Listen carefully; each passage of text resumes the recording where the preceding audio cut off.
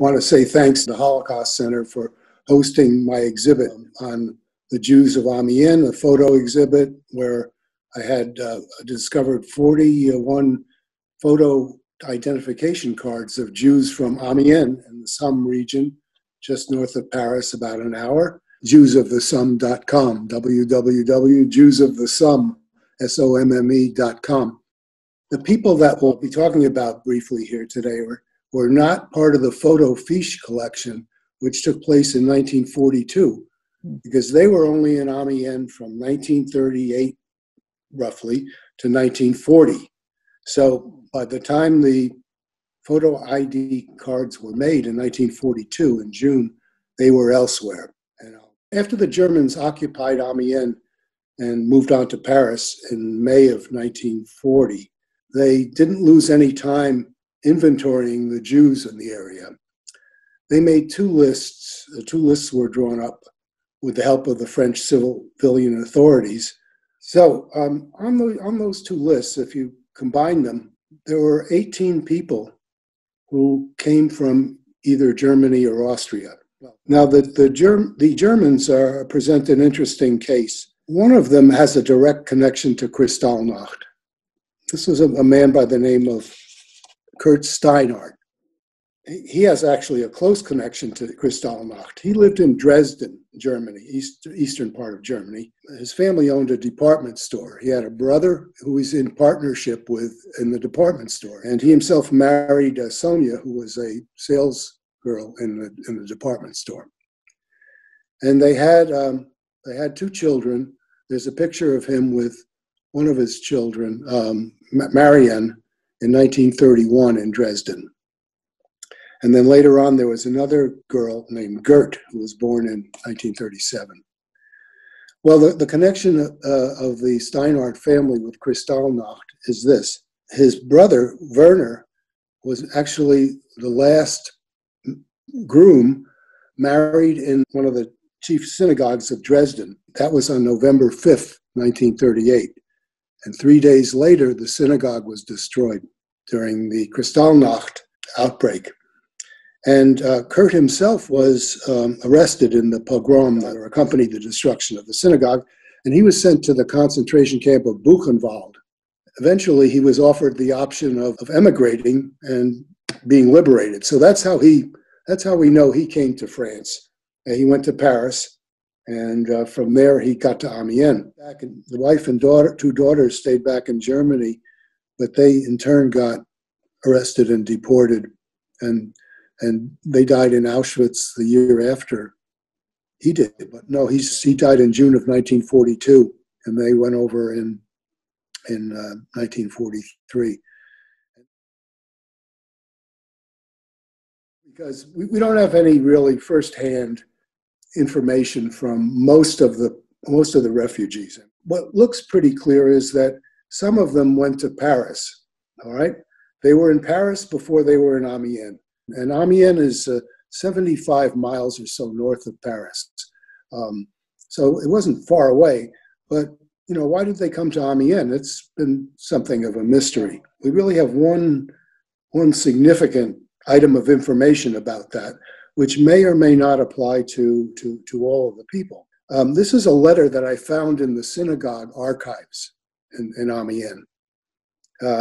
It was a letter that was written by a fellow named Paul Kammerman. And Paul Kammerman was born in Budapest and was listed as an Austrian. And in 1963, Kammerman wrote to Mr. Lehr, the president of the Amiens synagogue in German, to ask him for some help with some pension claims that he had against the Austrian government.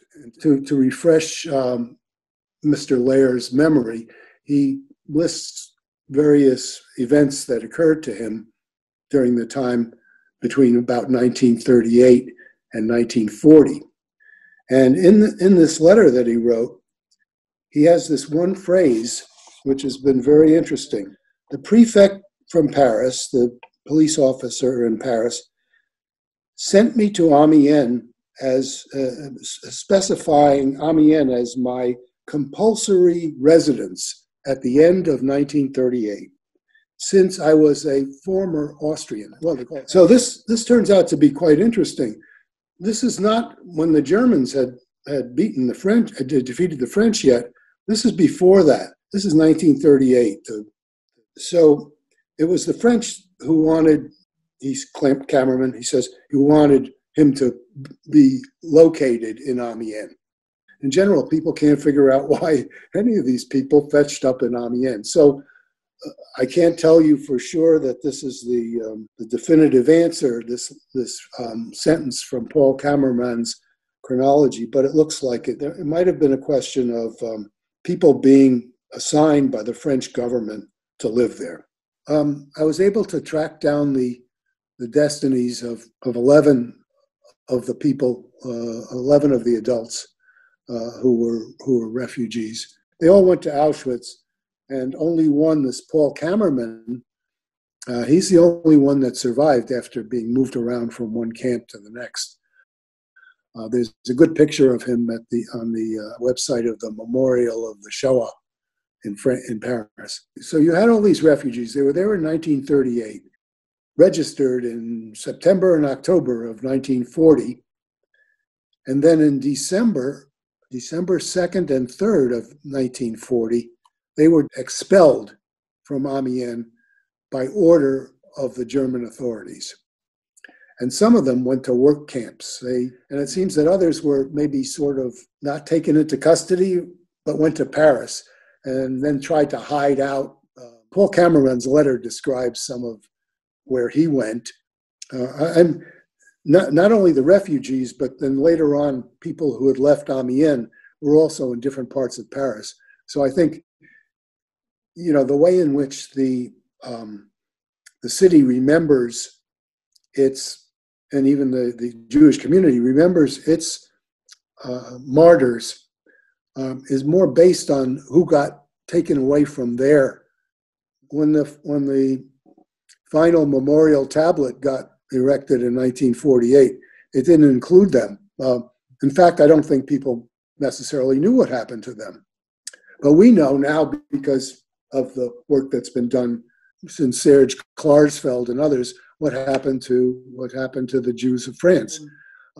They just lit in Amiens for 2 years. They were birds that light on the telephone wires, and then they were gone. And there was a possibility that they were remembered, for a while. But in 1948, they kind of fell off the memorial tablet, and all of the Jews fell off the memory, the erase board of the city for a long time. And there's been a rediscovery, and some very, a lot of the rediscovering has been done by non-Jews there. So I mean, there's a lot of credit to go around.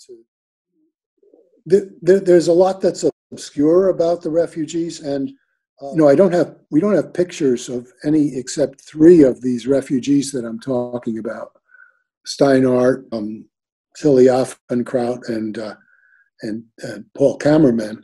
I haven't seen pictures of any of the others, but in the archives, including the registry where they had to appear before the police and sign their names, there's their signatures, and you at least have a trace of the humanness of them. I know that people say they like stories, and stories are the way to teach, but sometimes you just have traces.